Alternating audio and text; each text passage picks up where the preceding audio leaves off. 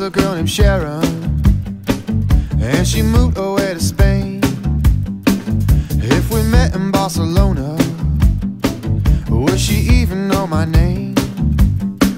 And there was a boy named David, they say he's living in LA, and I haven't even seen him since my graduation day.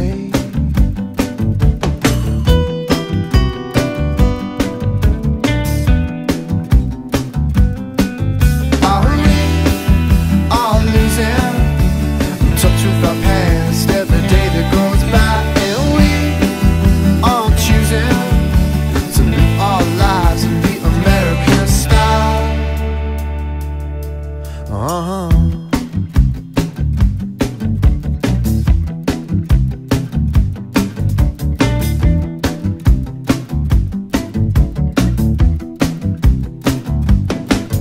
Well, there was a girl named Renee, they say she split this town.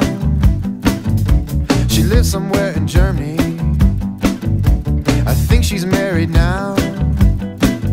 And there was a boy named Matthew, he played a mean guitar, and I haven't even seen him since I drove away my car.